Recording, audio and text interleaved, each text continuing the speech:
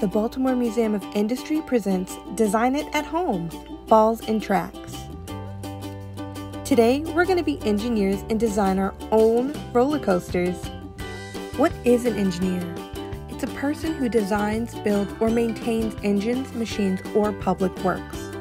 There are all sorts of different types of engineers: computer engineers, chemical engineers, civil and electrical engineers as well. To create our roller coaster, we must follow a 4-step process. 1. Brainstorm. 2. Gather materials. 3.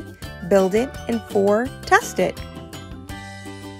For our first step, we have provided 3 examples of roller coasters: a straight roller coaster, a loop-de-loop, a ski jump, and for the 4th one, we'll let you get creative and do whatever you like.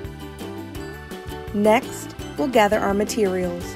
We'll need tape, different size marbles to represent our riders, a cup for our final destination, and foam pipe insulation for track. You only need 2, but you could use more if you want.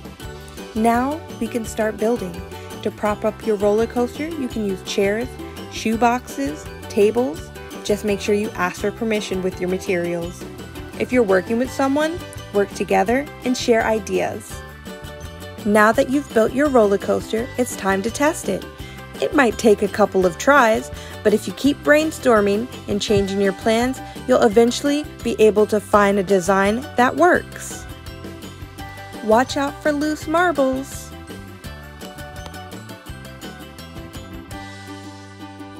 After you have successfully completed the first 3 model roller coasters, get creative and make your own.